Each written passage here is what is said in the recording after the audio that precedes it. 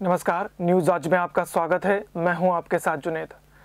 भोपाल कपड़ा मिल में लगी आग को लेकर सहकारिता मंत्री विश्वास सारंग ने कहा कि अग्निकांड को लेकर केंद्रीय कपड़ा मंत्री स्मृति ईरानी से चर्चा कर उनको पत्र लिखा है। साथ ही राजधानी आए जांच दल से भी उन्होंने मुलाकात की। मामले की उच्च स्तरीय जांच की बात भी सारंग ने की। साथ ही उन्होंने कहा कि कर्मचारी बेरोजगार ना हो, इसका ख्याल रखा जा रहा है। वहीं जीतू पटवारी की साइकिल यात्रा पर सारंग ने निशाना साधा।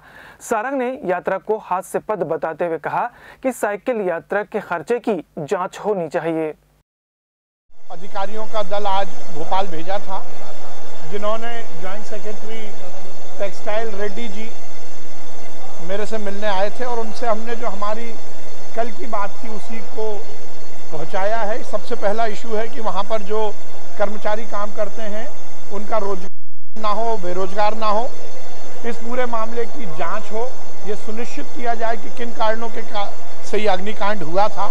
ये सब तो आप भाइयों का ध्यान आकर्षित होता रहे इसलिए किया गया है। और लाखों रुपए की साइकिल पर पेपर में छपने के लिए यात्रा निकालना बड़ा हास्यास्पद है। भोपाल से ब्यूरो रिपोर्ट। इस खबर में फिलहाल मेरे साथ इतना ही। दीजिए इजाजत। नमस्कार।